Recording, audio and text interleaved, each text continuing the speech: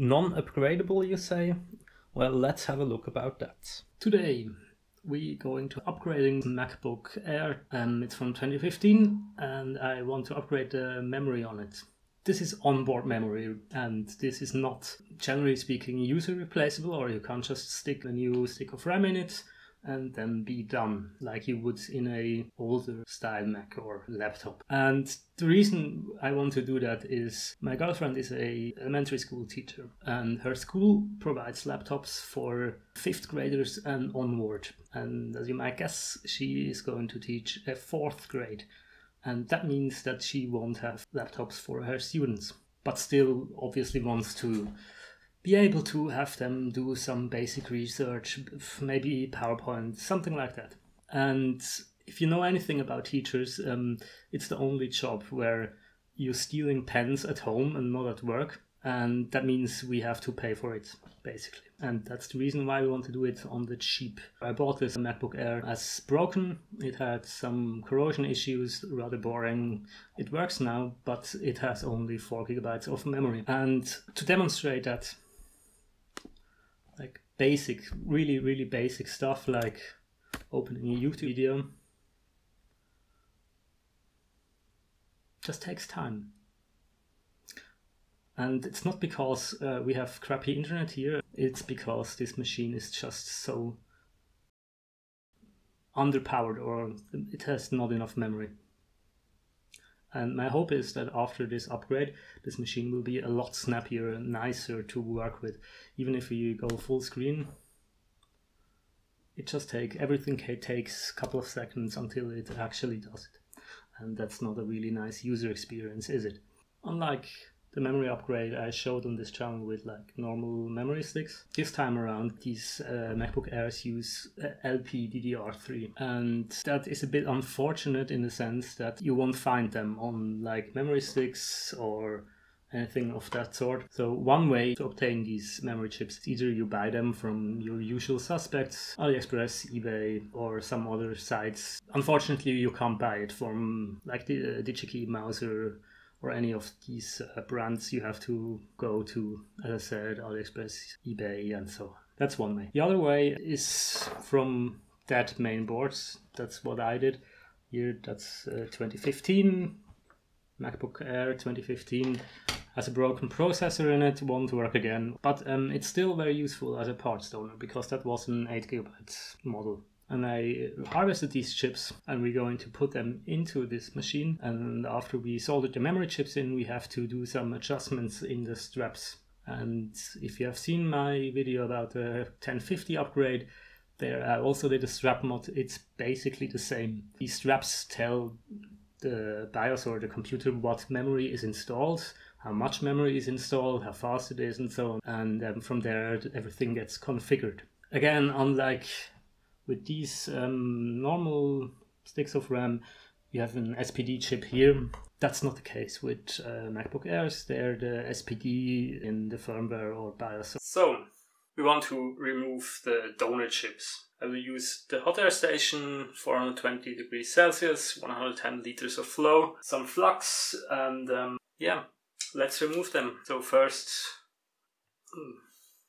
don't put chunk on it. Just apply a liberal amount of flux, since it always helps.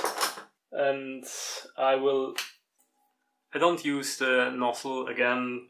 I want the widest possible airflow. So let's remove that and just use it bare.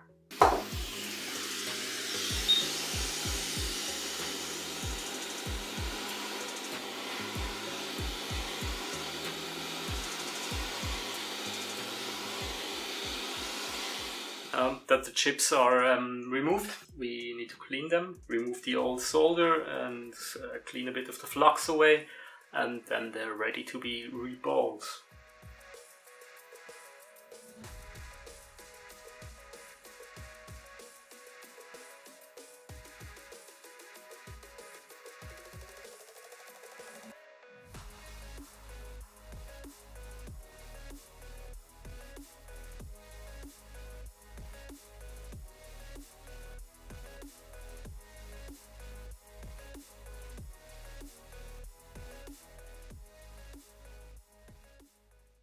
So let's solder it back on. Orientation of the chips. The dots on the chip needs to be on this corner here. And yeah, let's go.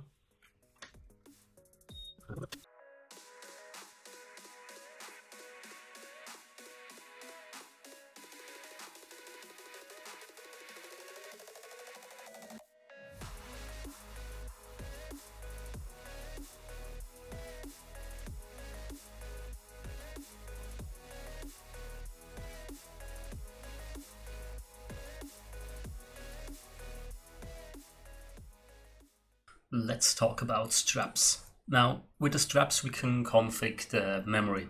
And how that's done is the CPU reads the voltage on the straps. And that might look something like this. So RAM config 0 is low, RAM config 1 is high, 2 high, 3 low. And what that means is that the CPU can, or the BIOS, or wherever the lookup table is, it can be deducted what memory vendor is used. So for example, if RAM config 0 is low and RAM config 1 or strap 1 is high, it might be Samsung. 1.0 might be Hynix, 0.0 might be Elpida. Please note this is all mockup data because I'm not allowed to show unpublished data sheets. But you will have to look it up in the schematics of your MacBook. And it's the same with the last two straps. There the size is defined. So if RAM config 2 is high and 3 is low, that means it's 8 GB. Yeah, again, it's mockup data, but you get the point. You define the size with the last two straps.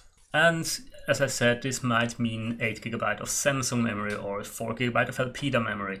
But how do we get to this low, high on these strap lines? And for that we have to have a look at the schematics. Again, I'm not allowed to show it, but I made a mock-up.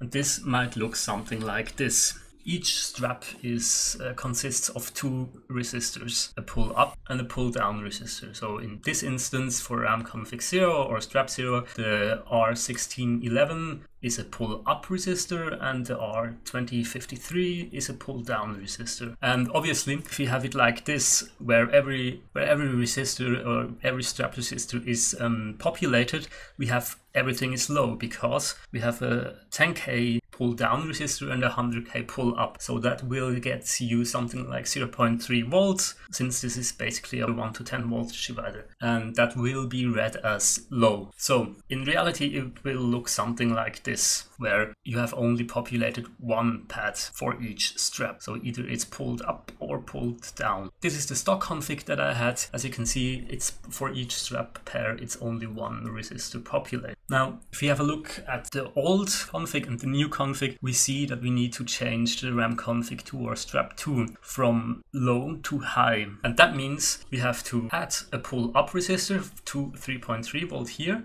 And we have to remove the pull down resistor because that would pull it down to ground.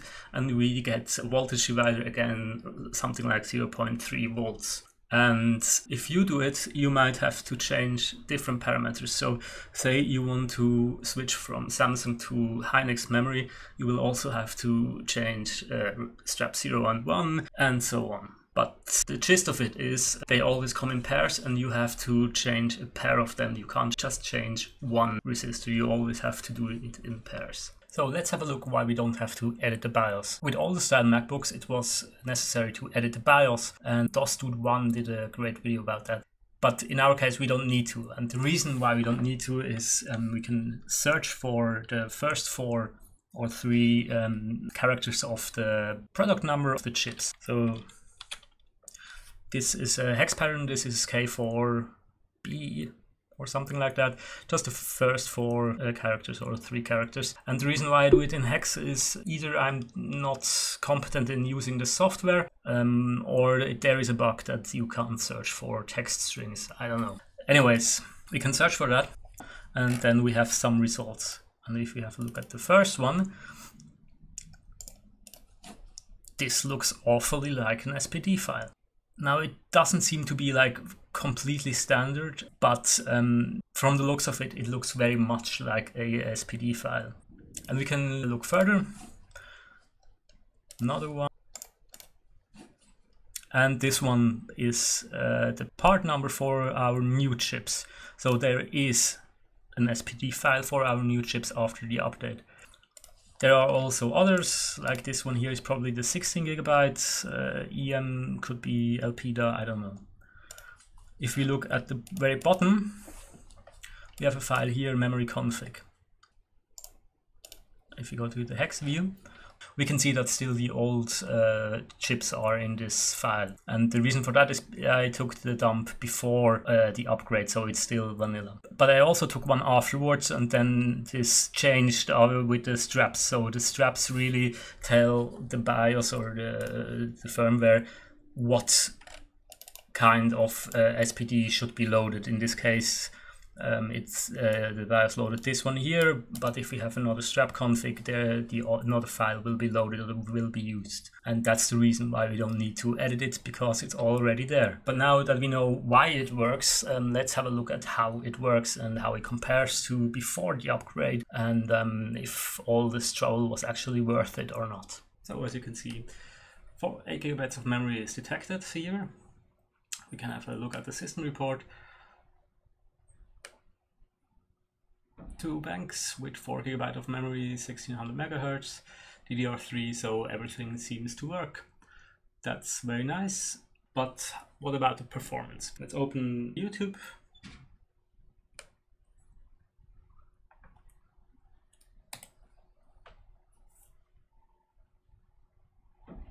And you can see it's much faster this time around. We can skip in the video.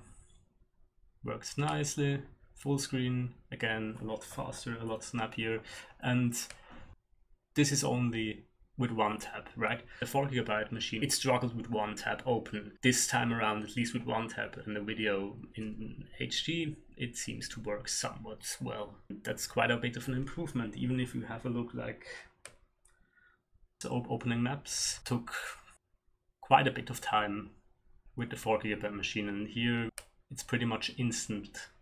So I'd say the overall performance of the machine, or the snappiness, or the user experience greatly improved with this upgrade, from the point where, I mean, not unusable, but not nice to use, to, yeah, it's okay for an everyday machine, I guess.